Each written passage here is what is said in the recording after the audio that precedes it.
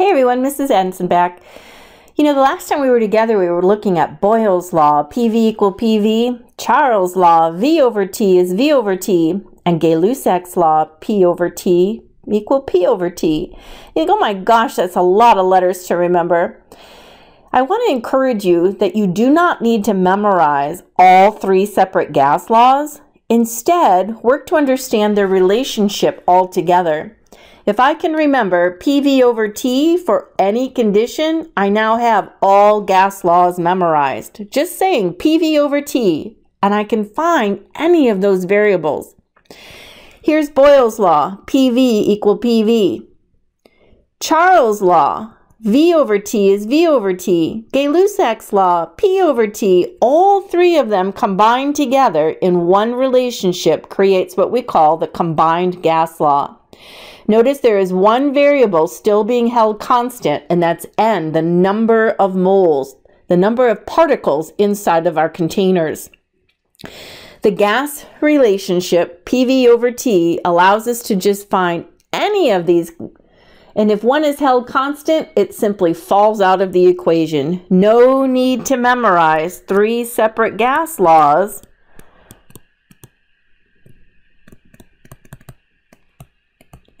Instead, work to understand the relationship so you can derive any of them. You need to just remember PV over T equal PV over T. Know this relationship and you'll have all the gas laws remembered. PV over T. So let's take a peek at an example of a combined gas law problem. And every time I read a number, I'm just going to assign a variable to it. A weather balloon contains 222 liters. That sounds like a volume unit, so I'm going to assign it a unit of V1. 222 liters of helium at 20 degrees Celsius. Well, that's a temperature unit, so I'll assign it the variable of T1. And the 760 mmHg, well, that's a pressure unit, so I'll assign it a variable of P1. We have our conditions of PV and T for set 1. What is the volume of the balloon? So that looks like we're looking for V2. When it ascends to an altitude where the temperature is very cold, is negative 40 degrees Celsius, and the pressure up high, of course, would have dropped to 540 millimeters mercury. Remember the one relationship, PV over T, that it puts together all the variables holding N, the number of moles, constant. Now before we go further, let's remember to convert 273 to both of these. So we have 293 Kelvin, and if we subtract 40, we get 233 Kelvin units. So it's very cold. 273 minus 40 gets us, yeah, 233 Kelvin units. So let's chug this in. Pressure 1, 760 millimeter mercury. Sometimes you hear that called torr, remember? V1, 222 liters over T1 in a Kelvin unit, 293 Kelvin. Equal, well, here's our P2, 540 mmHg. Looking for V2 when the temperature is much colder now, 233 Kelvin units. How do we isolate V2?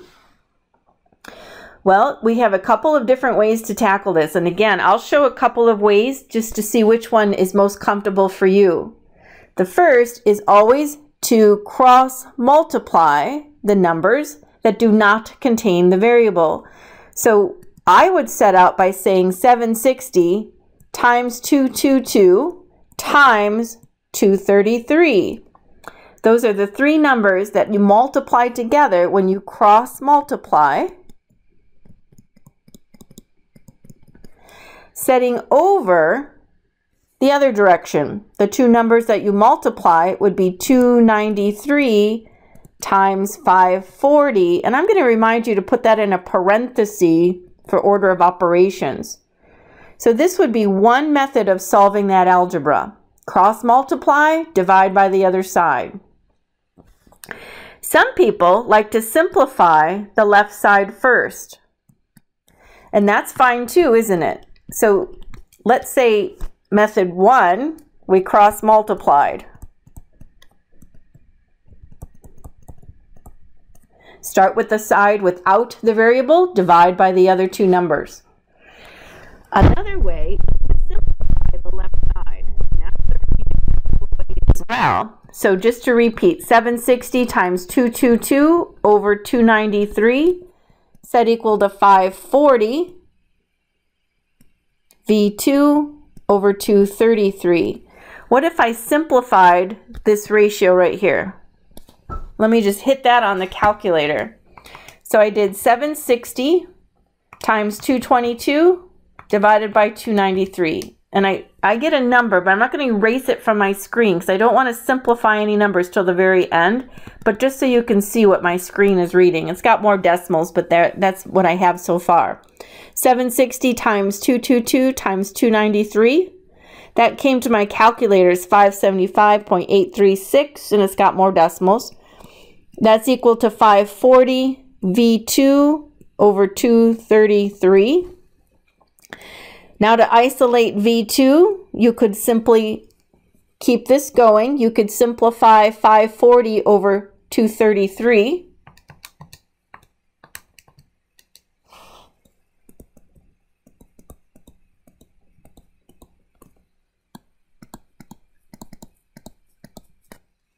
And then finally divide both sides.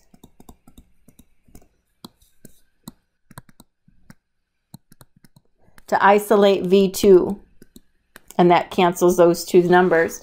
This to me is so much longer, but some people just really feel that it works better for them, and it's not my preferred mode, but I just wanted to show it. You could get to the answer really by simplifying each ratio as you go.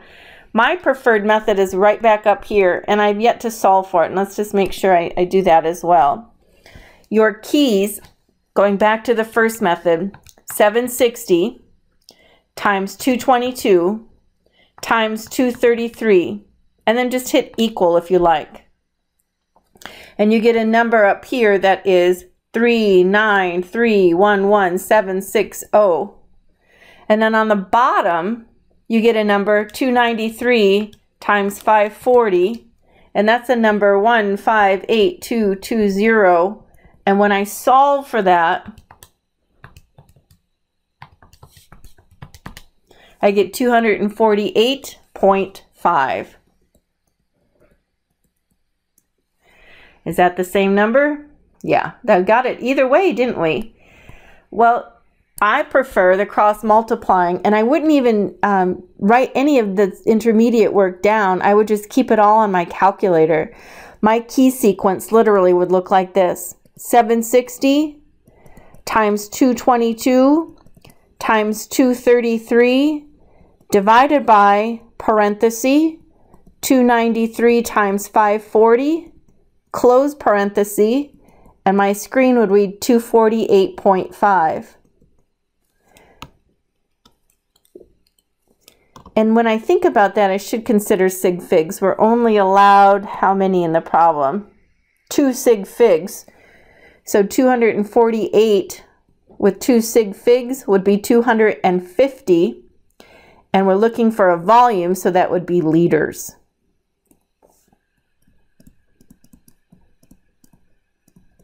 So this one took me a little time to show you all the different ways to solve for V, and it's just whatever you prefer. You're all experienced algebra stars, I know that.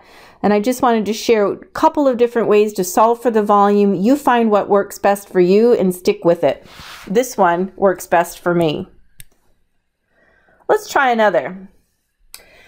Here we have a pressure in a 1 liter balloon at 25 degrees Celsius.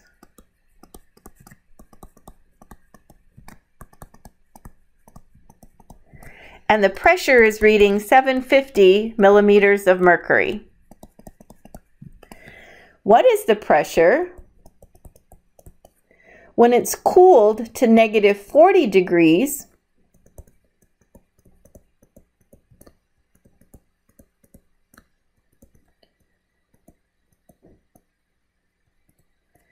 and the volume is 2 liters.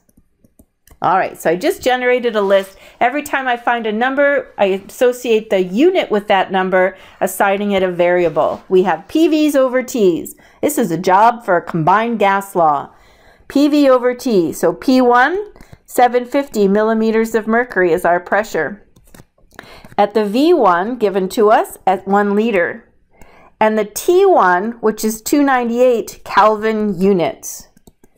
We're going to solve for P2 when the volume has changed to 2 liters and the new temperature is 233 Kelvin units. Always, always the Kelvin.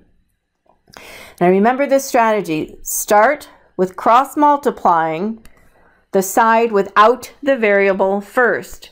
So to isolate P2, I would hit 750 millimeter mercury times 1.0 liter times 233 Kelvin units. Then I would divide by parenthesis 298 times 2 close parenthesis equal. That is my key sequence. 750 times 1 times 233 divided by parenthesis 298 times 2 close parenthesis equal. That's my key sequence to isolate P2. Multiply the side as we cross multiply without the variable, divide by the other 2 numbers. Hit it with me. Let's be sure we're getting it right.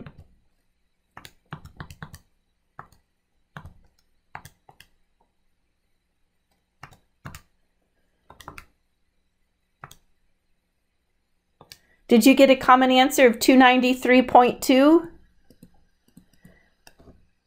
Let me hit it again just to be sure. 750 times 1 times 233 divided by 298 times 2. Those are in a parenthesis. Yeah, I got it twice. So we're allowed 2 sig figs.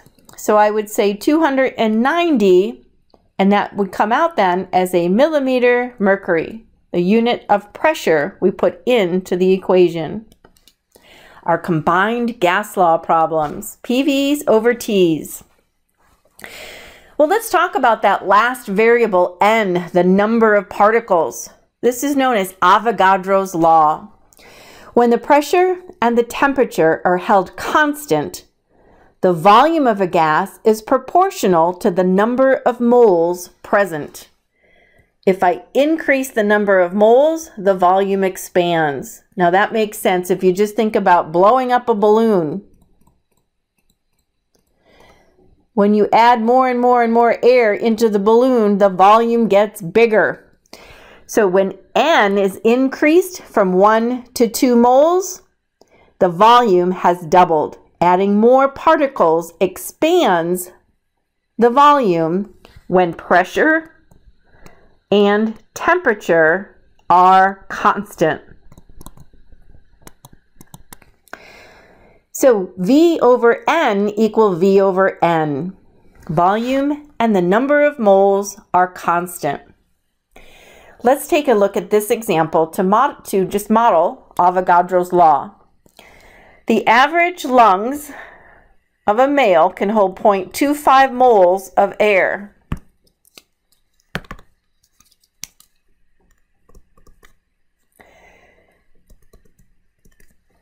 The number of moles, and the number of moles. And the volume is 5.8 liters. How many moles of air did the lung of an average female hold if the volume is 4.6 liters?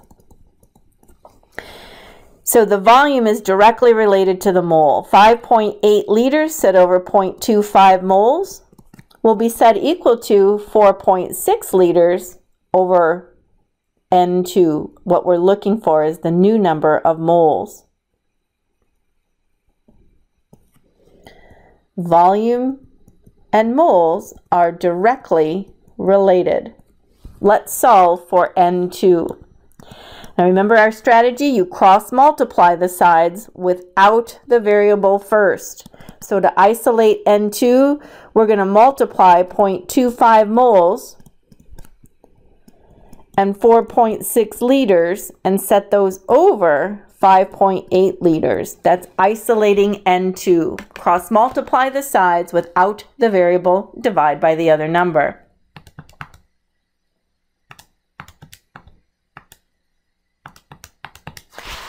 My screen reads 0.198 and more letters, or 0.19827. I could keep going. There's a lot of them there.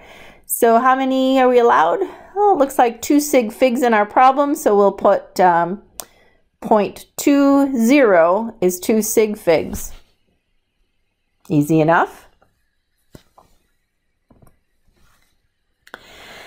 When we think about Avogadro's law, there was another problem I accidentally hopped over. V over N equal V over N. So if we had 3.5 liters as our volume, when 5 moles of gas, looks like nitrogen in this example, let's calculate the new volume when each of the pressures and temperatures are constant, but the moles of nitrogen is changed to each of the following. So in letter A, here we'd have 2.5 moles. And in letter B, we'd have 3.65 moles. And in letter C, we have 21.5 moles.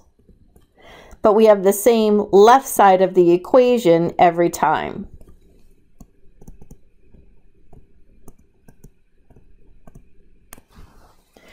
When that happens, we just cross multiply the sides without the variable first and divide by the other. So to isolate here, we would say 3.5 times 2.5 over 5. Cross multiply the sides without the variable, just to help you see the key sequence of solving for V2. Again, not necessary to show that all the time, but I just like to write more than necessary so you can see the key sequence. 3.5 times 2.5 over 5. This is 1.75, so I'll keep our 2 sig figs and I'll put 1.8, and that would be a liter. 3.5 times 3.65 over 5, 2.555 repeating, right? So 2.6 liters. Are these matching your page? How about the last one? What did you get?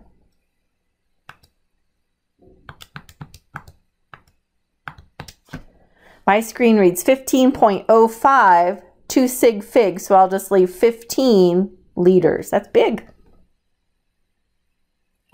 Now, when we think about Avogadro's law, I wanted to just remind you, you've been staring at your mole map for a few chapters now, and I said, we're going to, just one day, we're going to go north to the land of the balloon, and today's the day. Avogadro's law really is nothing more than an application of the mole map.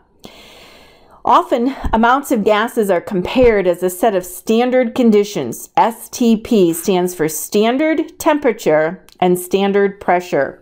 Remember, standing at the sea level, the mercury column on our barometer would be 760 millimeters tall on a ruler stick. Standard pressure is 1 atmosphere, which is the same on a ruler stick as 760 millimeters for a mercury column in a barometer. On our temperature, using the thermometer, standard temperature is 0 Celsius, but we know never to use Celsius in a problem, so we're remembering it as 273 Kelvin units. Any gas at STP, standard temperature and pressure, I don't care what the gas is, 1 mole of any gas occupies a volume of 22.4 liters. That's the size of this balloon. 22.4 liters is equivalent to the size of 1 mole. at STP. When you look at your mole map, you can see the 22.4 liters as our conversion factor between the world of moles and the world of volume. Remember, we always multiply to head out and we divide to head in. This is really just Avogadro's law. 1 mole of any gas at standard conditions occupies 22.4 liters. That's called the standard molar volume. Remember, on this we had something called molar mass, which is the weight of any compound off the periodic table. Here we have molar volume as our exchange unit, 22.4 liters. And here we had Avogadro's number as our exchange unit between counting and the mole. Now in chapter 5, we spend a great deal of time traveling these two roads, weighing by counting, counting by weighing. We've just explored going north to the land of the balloon using molar volume of 22.4 liters. So remember, Avogadro's law says 1 mole of any gas occupies 22.4 liters, which means that it has 6.02 times 10 to the 23rd particles. That was Avogadro's number, 6.02 times 10 to the 23. So if I have 1 mole, I know I have 6.02 times 10 to the 23 molecules. I would occupy a volume of 22.4 liters. But when I go out to the scale, atoms don't weigh the same. They have unique molar masses.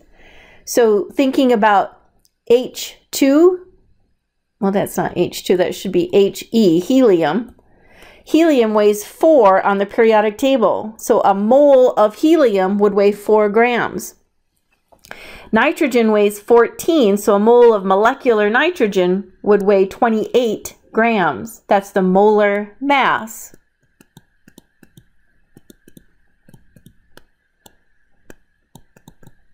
Sometimes we called it formula weight. So let's practice one. This is just a friendly mole map problem. How many moles, so this is what I'm being asked for, are in 2 liters of nitrogen? So given 2 liters, I want to know how many moles. When you're going down this roadmap, you literally trip over your conversion factor, don't you? That 2.0 liters of the nitrogen can be converted into a mole by dividing by molar volume. This is the equivalent value. 1 mole of any gas occupies a volume of 22.4. And the nice words here, at standard temperature and pressure, because that must be true for this statement to hold up. STP conditions. If you're not at STP conditions, you know that temperature and pressure change the volume of a gas. So we have to assume STP to travel the mole map. 2 divided by 22.4, this would have a value of 0.089, how many sig figs? 2, so that's 2 sig figs. 0.089 moles of nitrogen. Easy enough, isn't it? We just divided by molar volume to convert liters into moles. We followed the mole map heading in from the balloon towards the mole. How about another?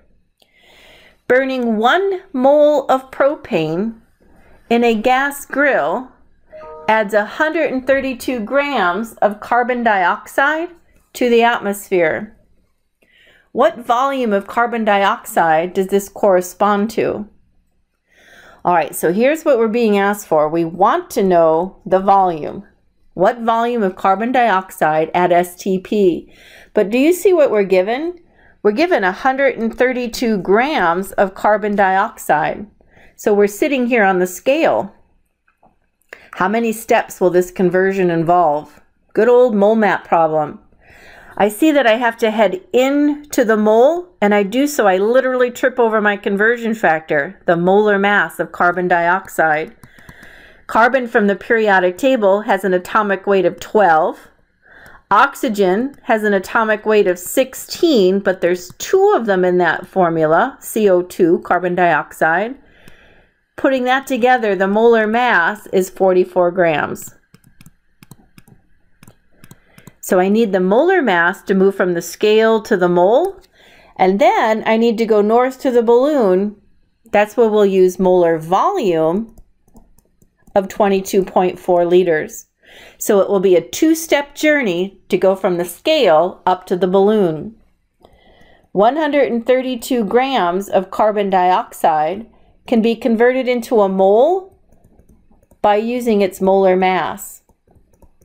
1 mole of carbon dioxide would weigh 44 grams. We did that right here. That brings us to the center of the mole map. I'm standing right here at the mole, and I want to go north to the balloon. And I can see heading out, I always multiply. There would be 22.4 liters in a mole of any gas. A two-step conversion where we divide by molar mass and multiply by molar volume. Well, let's see. 132 divided by 44 times 22.4. How big is that balloon? 67.2 liters. We were given 3 sig figs in the problem, so I'll leave that with 3 sig figs. Those aren't so bad, are they? Especially coming off of stoichiometry, you've got that all set. Shall we try another? How many liters does each gas, given the following, let's see, how many liters does each of the following quantities of oxygen occupy at STP? Standard temperature pressure. So this right here, STP. I'm given the number of moles, and I want to just go to the volume. This is an easy one for letter A. Given a mole, it's a one-step problem.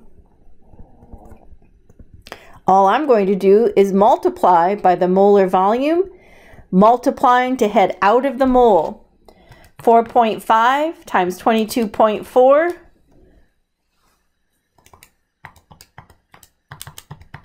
I hit that wrong the first time, is 100.8. We need 2 sig figs, don't we? So how do we do that? Keep the magnitude the same. I'm going to use scientific notation. 1.0 times 10 squared is 100 with 2 sig figs, and my unit would be a liter. Letter B also gave me a mole, so this is nice. I'm at the mole, just standing right here in the center, and I want to head out to the balloon. It's a one-step conversion where I employ the molar volume of 22.4 liters. So this time I just go 0.35 times the molar volume, 22.4, and I have 7.84 liters. 2 sig figs, so let's convert that, 7.8 liters. Now, what's different with letter C? I'm down here, aren't I? I'm given the scale. I have 18 grams of oxygen. How do I move from the scale to the mole and then north to the balloon? Well, I have to use the molar mass to convert from grams to moles. Remember, we were given molecular oxygen, so each one weighs 16, so that's a molar mass of 32 grams. That's the weight of 2 oxygens added together. So starting at the scale, I have to do a conversion heading in. Heading in, you see you're tripping over that. Molar mass is on the bottom. 1 mole of oxygen has a molar mass of 32 grams. Now I'm at the mole and can head north to the balloon using our molar volume of 22.4 liters. So a two-stepper for letter C. Let's hit that together. 18 over 32 times 22.4. And I had 12.6 come up on my screen. 12.6. How many sig figs? Oh, we're actually allowed 3, so that's good. 12.6 liters will be my final answer. 100, 7.8, and 12.6. Does that match your page? You're doing really good work. How many moles are contained in each of the volumes? Well, pause this and just work ahead. This is simple. I just want to make sure you're understanding how to travel the mole map. Take a moment and solve these. Come back to me when ready.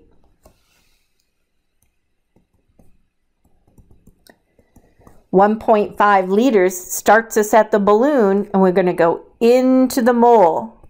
Notice how molar volume is on the bottom. We divide to head in. So here we want to set 1 mole over 22.4 liters. 1.5 divided by 22.4, and we get 0.0669. So let's do 2 sig figs.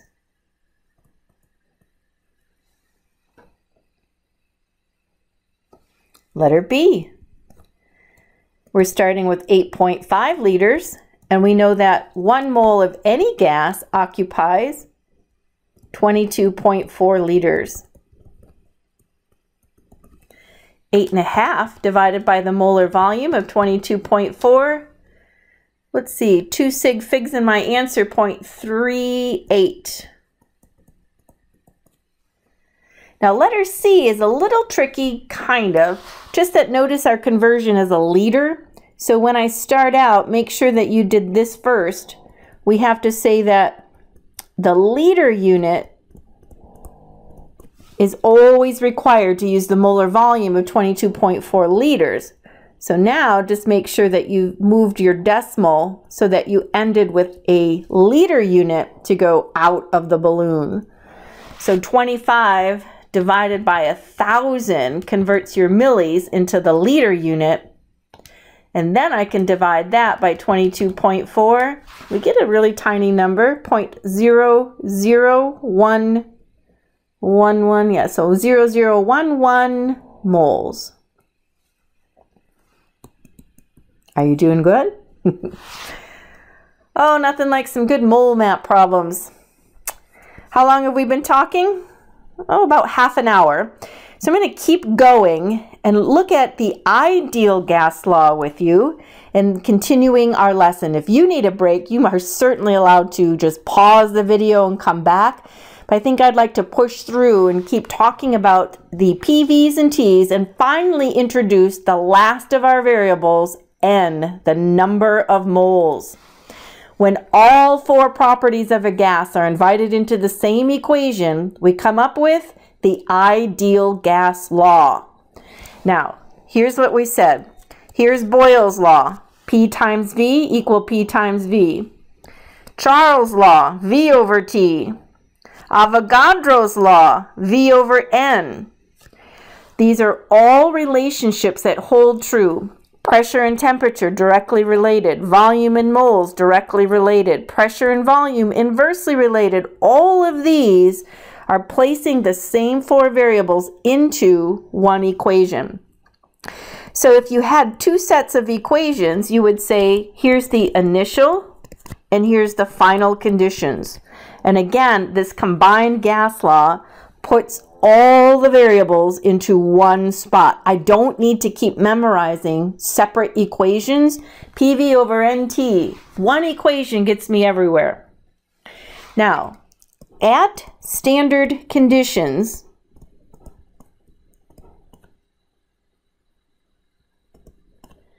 and what I mean by that is by saying STP,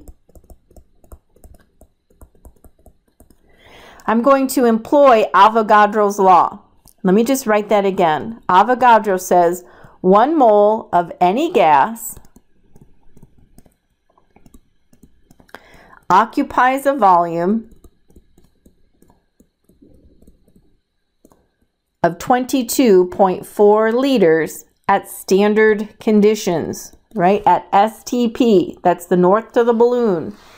So why don't we do this? I want to just rearrange this, PV over NT, and I want to solve for R, which is going to be called the ideal gas constant.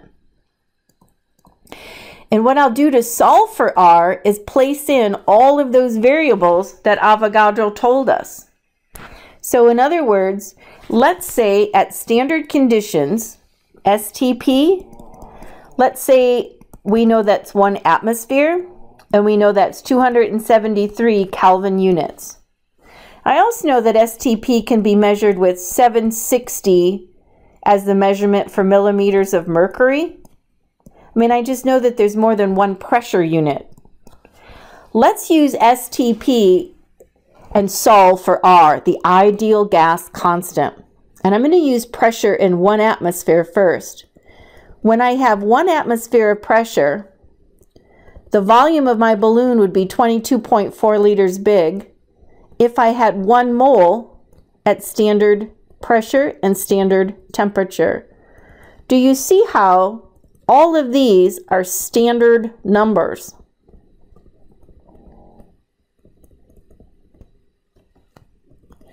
One mole of any gas occupies 22.4 liters at standard conditions, standard pressure, standard temperature.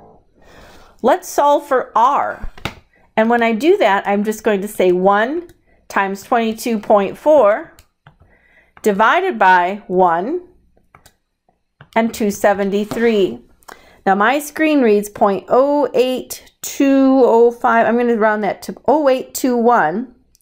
And keep in mind the unit here would be an atmosphere liter over mole Kelvin. When the pressure is measured in atmosphere, R is a constant, 0.0821. I remember that is August 21st. It helps me remember the number, August 21st, 0821. So when I'm looking at any type of ideal gas law constant, R is determined by the pressure unit you put in.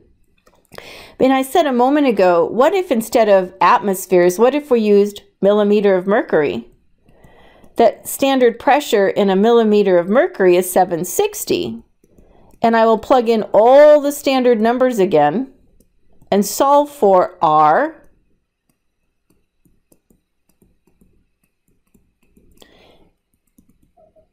If I used 760 instead. So 760 times 22.4 divided by 273. And this is a number on my screen, I'll just round a little bit, 62.4.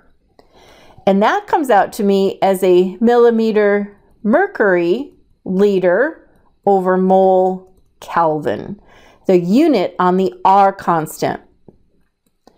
So when I'm looking at the ideal gas equation, here is my combined gas law, PV over NT. PV over NT is our combined gas law, and I set that equal to R, and I solved for R.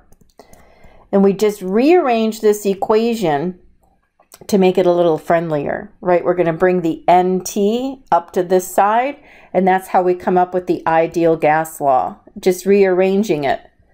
PUV equals NERT. PUV NERT. Now I can remember those variables so easy. PUV NERTs. We're going to practice some PUV NERT problems. PV equal nRT. What does P stand for? Well, that's pressure. What does V stand for? Well, that's volume. What does N stand for? Well, that's the number of moles. What does R stand for? That's the constant.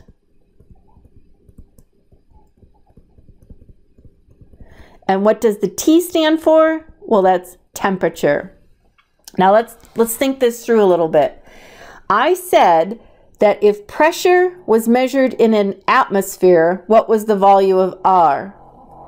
If pressure is in an atmosphere, R is 0.0821. But if pressure is measured in a millimeter mercury, what is the R value? That was our value that we wrote down, is 62.4. So whatever pressure unit you PUV NERT with, make sure you put in a matching R constant. Match the pressure unit and the R value.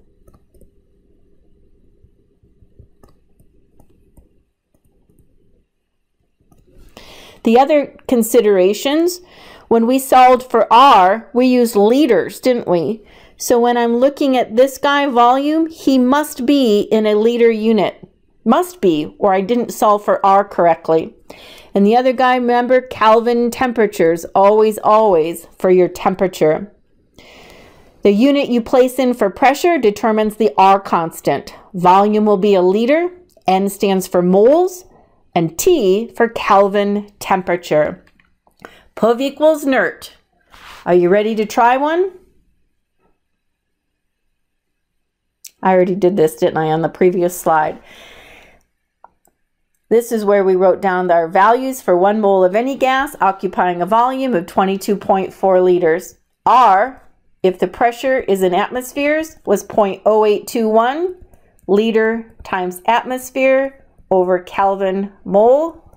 And if R is in a millimeter mercury, it was 62.4 liter mmHg Kelvin mole. Those are constants you need to memorize.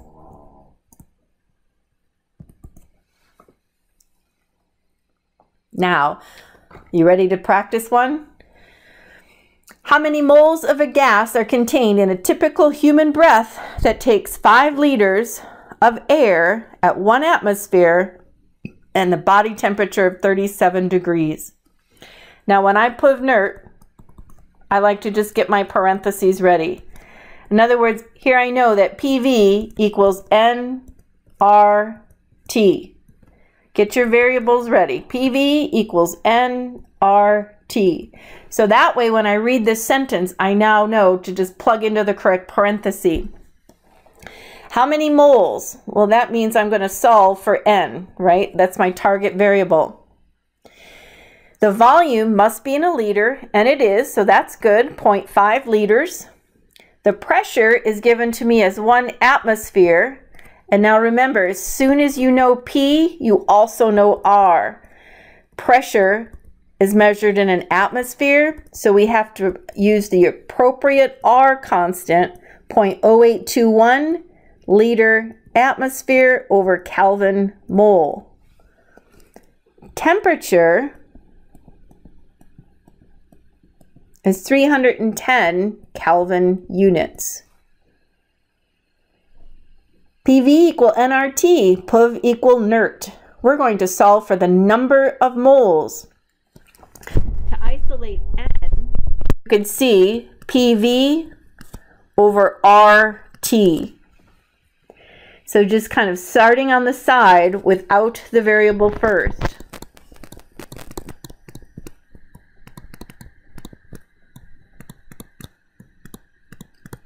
That would be the P times V, does not contain the variable, and then divide by the other side.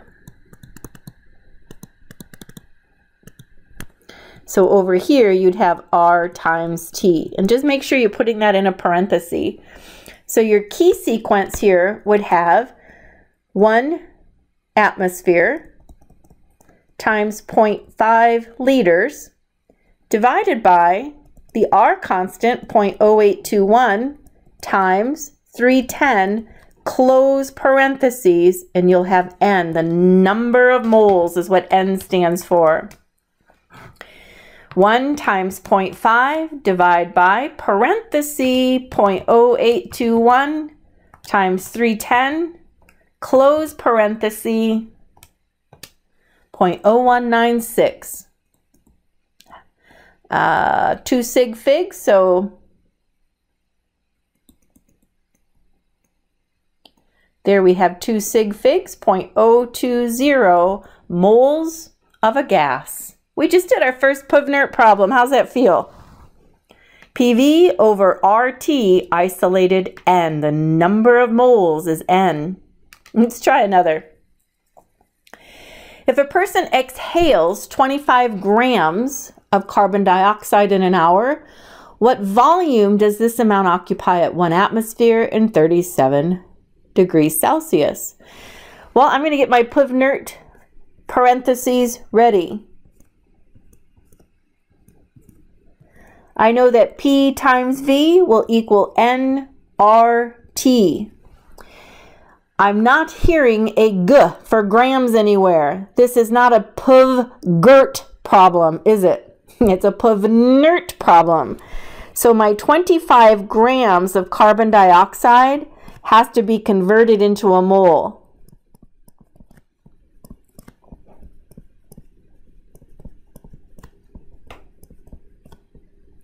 And to do so, we use the mole map. 25 grams of carbon dioxide needs to be divided by its molar mass, which we did just a minute ago. Carbon is 12, and 44 grams as its molar mass. And this then will come out with the number of moles of carbon dioxide. 25 over 44. This gives me 0.568. And since I had 3 sig figs here, I'm going to carry 3 sig figs into the problem. Now that's N, the number of moles in my PUV NERT problem. So it's not PUV GERT, it's PUV NERT. If I'm given a mass, just do a simple mole map problem and get it into the mole. 0.568 moles is the value of N. What volume, so that's going to be my target variable, does this amount occupy at 1 atmosphere? Well, that's a pressure unit.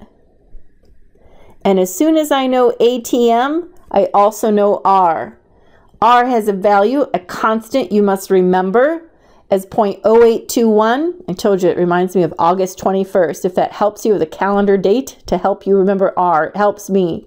That's a liter, atmosphere, Kelvin, mole.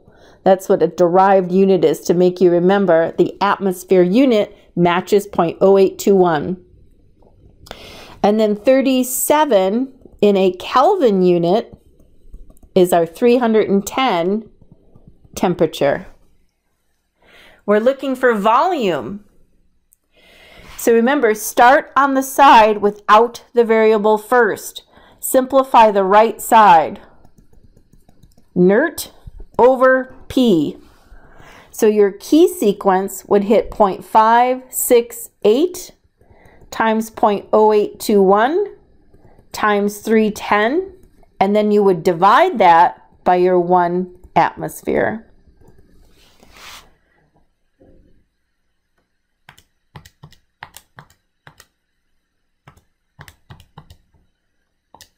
I have 14.46. How many sig figs? 3. Whoops, the temperature is 2, so we'll give it to 2 sig figs. We'll round it to 14, and that would come out as a liter. How'd you do? You just did another PUV NERT problem.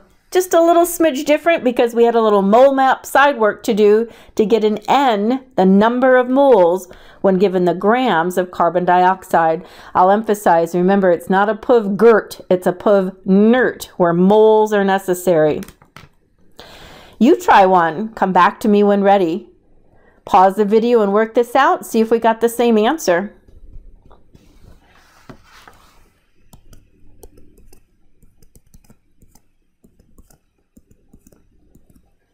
Getting my parentheses ready for PUV equals NERT. The volume, how many moles? We're looking for moles. 5 liters is your volume. Pressure 175 atmospheres. So that matches the R constant, 0.0821. Temperature had to go in as 293 Kelvin units.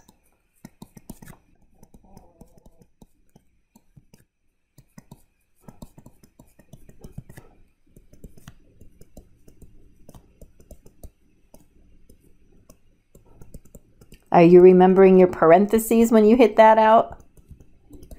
Solving for P times V over RT, 175 times 5 divided by, oh, I hit that wrong already, 175 times 5 over R times T.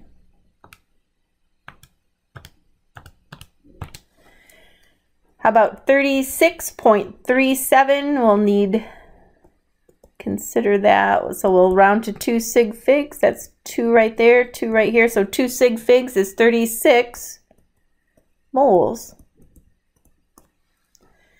175 times 5 divided by parentheses 0821 times 293. Yep, 36 moles of oxygen. Well, that makes sense because this is a very, very high pressure. It's going to take a whole lot of particles to get a pressure that high. Did you get a correct answer? I'm sure you did. How about some more? Determine the pressure in atmospheres under each of the following conditions. So if I'm looking for pressure when the volume is 10 liters, 0.45 moles, selecting the matching R constant, and the temperature in a Kelvin unit, 298 Kelvin. We're looking for pressure when I had a 5-liter volume, 10 grams of nitrogen. Well, that had to be a little mole map problem, didn't it? So you had to find the molar mass of nitrogen to get an N. Remember, it's not PUV-GERT, it's PUV-NERT. So 10 grams divided by the molar mass of nitrogen, 28. That was our 0.357. I'll keep all 3 sig figs. Here's your matching R constant, 0821. And the temperature is 20, so that's 293 Kelvin units. So remember, to solve for P, you're going to start on the right side and isolate pressure. nRT over P, nRT over V isolates the pressure. Let's hit these to be sure we get them right.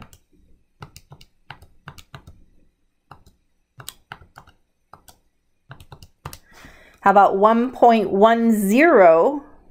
So 2 sig figs, 1.1. Does that match your page? And here, 0.357 times 0821 times 293 over 5. Here I have 1.7 ATMs. You're doing PUV-NERT work. How's it feel? Pretty good. We've been talking about 52 minutes. So you know what? This is such an easy section. I am going to just push through. Again, if you need a break, please take one. But I'm going to push through this next section because it is simple. It is so easy. We're adding and subtracting. We might as well just do that on this video as well. And this kind of wraps up all of the gas talk, and we'll have had accomplishment then of 2 lessons for gas laws. So the last gas law presents Dalton's law of partial pressure. And in words, we're simply going to say the total pressure of a gas in a mixture is the sum of all the partial pressures of its components. So let's suppose, if you will, I have a container that contains a blue molecule and it's exerting a pressure as 5 atmospheres. And in a separate container of equal size, I have a red molecule that's exerting a pressure of 3 atmospheres. Notice that it's just matching the number of particles. 5 particles gives me 5 atmospheres of pressure. 3 particles gave me 3 atmospheres of pressure independently in separate containers. What if I put them together in the same container, same size, same temperature? What happens to the total pressure? Well, you got it. You just add them together. So if particle A gave me 5 atmospheres, it still is in this one. If particle B gave me 3 atmospheres, it still is. And so the new combined pressure is simply the sum. That's as easy as this gets. You add the partial pressures to find the total pressure in the system. So here I said partial pressure of gas A plus the partial pressure of gas B gave me the total pressure in the system. P sub T is the total pressure. That's what I said, 5 plus 3 gave me 8 atmospheres. However many gases you have, if you have 3 individual gases, you just sum the individual pressures to find the total pressure. I know, right? It's kind of easy. So when we take a look at Dalton's law, it's really just adding and subtracting. And let's model one here. A sample of exhaled air from the lungs contains a mixture of 4 gases. The first of those gases is nitrogen. The partial pressure, notice how I'm writing capital P and then kind of small n2. We're going to read that as the partial pressure of nitrogen is given to me as 563 millimeters of mercury. That's the first of the gases. Then it says oxygen. So the partial pressure of oxygen, notice it's a capital P and then I just put O2 kind of small next to it as partial pressure of oxygen is how we read that, is 118 millimeters of mercury. There's a third gas, carbon dioxide, and it's contributing 30 millimeters of mercury to the total pressure. And we have some water vapor, and it's contributing 50 millimeters of mercury pressure. What is the total pressure? I know. I wish we had a whole test of these, right? We know that the total pressure is equal to the sum of all of the individual contributions from those 4 gases. So I'm knowing that the sum of each pressure will give me the total pressure. So it's as easy as saying 563 plus 118 plus 30 plus 50. I added those together and the total pressure came out to the sum of 761 mmHgs, millimeters of mercury. I know, you're welcome. This one was an easy one. Dalton's law of partial pressure. Each individual gas contributes to the total pressure. To find that, just sum their values. Let's try an example with air. Air is a mixture of 21% oxygen. It is comprised of 78% of nitrogen and 1% argon by volume.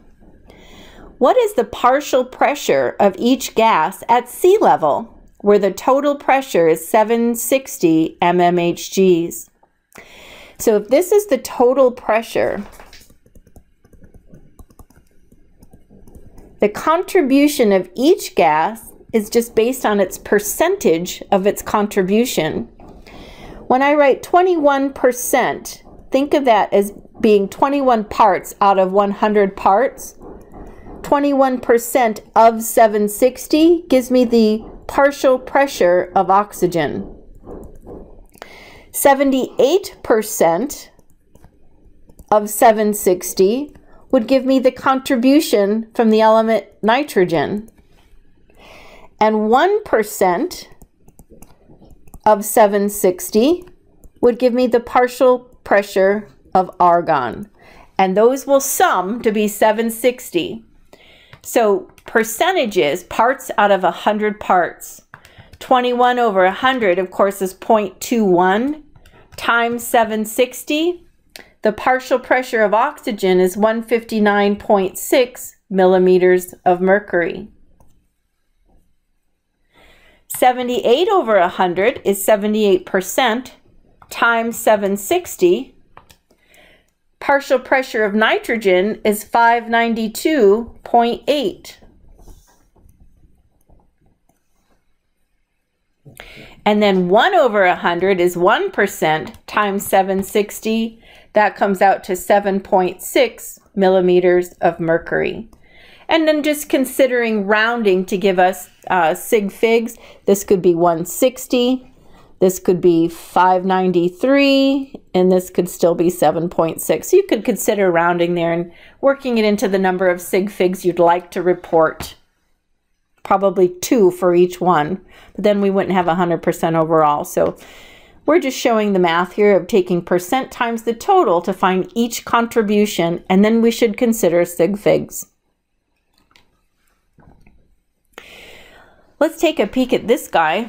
Nitrox. It's a gas mixture used in scuba diving, and it contains a higher than normal level of oxygen and a lower than normal level of nitrogen. And they do that on purpose to help reduce the risk of the bends.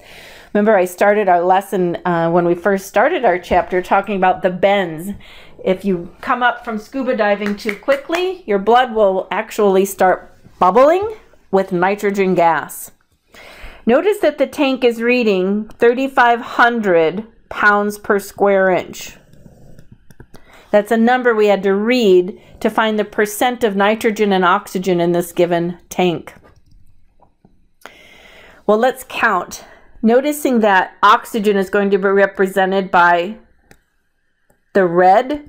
There are 3 oxygen molecules as compared to 1, 2, 3, 4, 5 nitrogen molecules.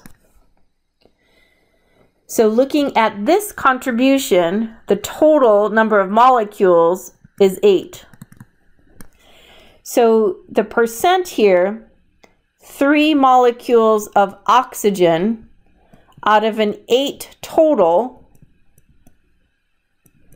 would give me its percentage in the tank.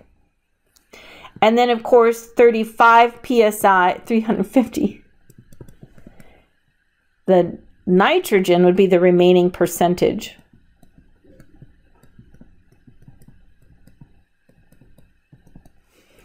So 3/8 is the percentage of nitrogen in the gas, right? So 3/8, this tells me, and then times 100.